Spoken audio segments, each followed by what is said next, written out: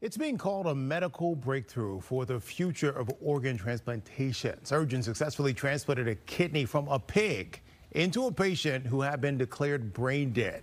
Surgeons say this is the longest a gene-edited pig kidney has functioned in a human body, and it is not over yet. Researchers are set to track the kidney's performance for a second month. Let's talk more about this now with Fox Medical team Dr. Mike. Dr. Mike, good morning.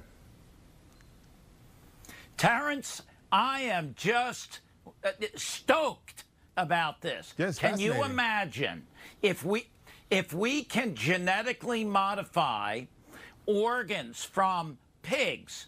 That would solve a tremendous problem that we have, and that we don't have enough organs, whether it be kidneys or hearts. Just think about it. It could save thousands and thousands and thousands of lives. So let me tell you what they're doing.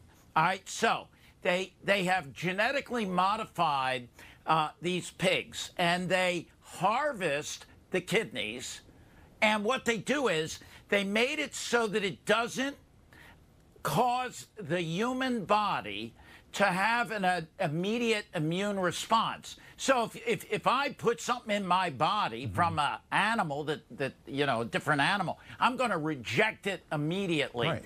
What they did was they got rid of this protein called alpha-gal. And by doing that and a few other things with the thymus gland from the pig, they put it in this individual who was deemed brain dead. Amazing pioneer, brave person that did this, who passed away but is kept alive on a ventilator. They took his kidneys out and put the pig kidney in on July 14th. The kidney is working, it's producing urine, and they plan on continuing to watch this kidney function into the end of September. It's a breakthrough. It's a miracle. It really is. Mind-blowing. Critical step, I think, here. I want to ask you about something else, too, because just as football season kicks off, there's a new study by Boston University CTE Center suggests playing football might increase the risk of developing Parkinson's disease. It found athletes that participated in this, who played organized tackle football, were at a 61% higher risk of being diagnosed with the disease. They stress the findings are preliminary. I'd like to get your take on this. What can we make of this, and can we learn how to better protect our players from conditions like this?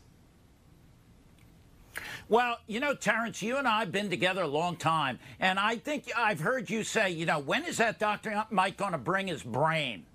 I brought it right here, man.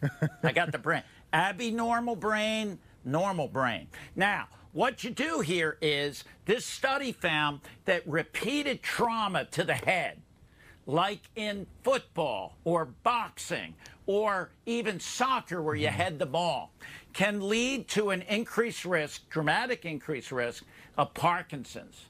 Now, you said, how can we prevent it?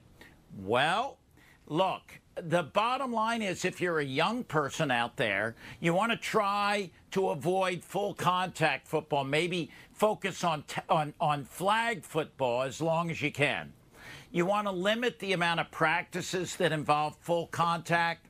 And at a professional and college level, you want, and even high school level, you want these coaches and trainers to try to educate people on the proper techniques of tackling, so that you don't eliminate the risk, but you reduce the risk.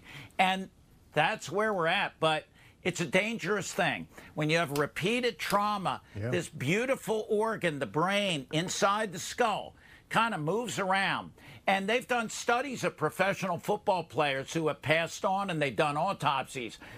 Almost all of them have signs of chronic traumatic encephalopathy.